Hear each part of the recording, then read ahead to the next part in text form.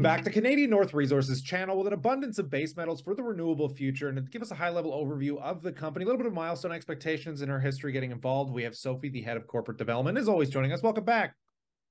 Hi, thank you so much for having me.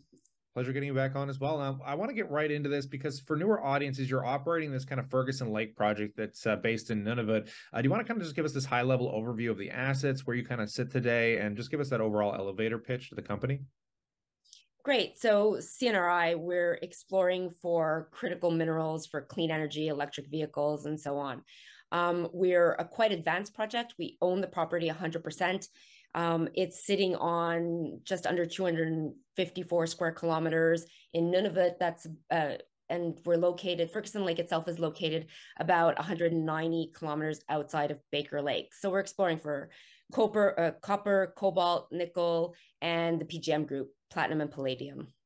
Yeah, and I don't think people appreciate how, especially with copper, the use cases when it comes to electric vehicles and wind turbines, and how the demand is going to probably excel into our futures. But do you want to just give an idea of where you guys currently sit? What are the expectations that we should be paying attention to coming into 2024? What are you paying most attention to? So we did put out a mineral resource, but we've updated that with 39,270 meters of our own drilling. So what we want to do, we engaged SRK, and what we're going to do for the first quarter of 2024 is update that resource. And the reason for that is we're looking at taking a lot of that inferred that we had in the original resource into indicated and really boosting that up into, plus 70 million to 100 million ton resource that we're sitting on with a huge potential to develop in an extremely emerging mining friendly district. Now, finally, what in your history led up to that aha moment? How did you get involved with Canadian North Resources?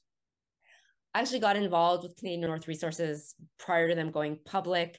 I think that aha moment for me was the fact that, they are exploring for critical minerals, strategic metals that are on most countries' lists, that we're sitting on a world-class undeveloped resource, probably, I'm going to venture to say potentially one of the largest in North America that hasn't been developed.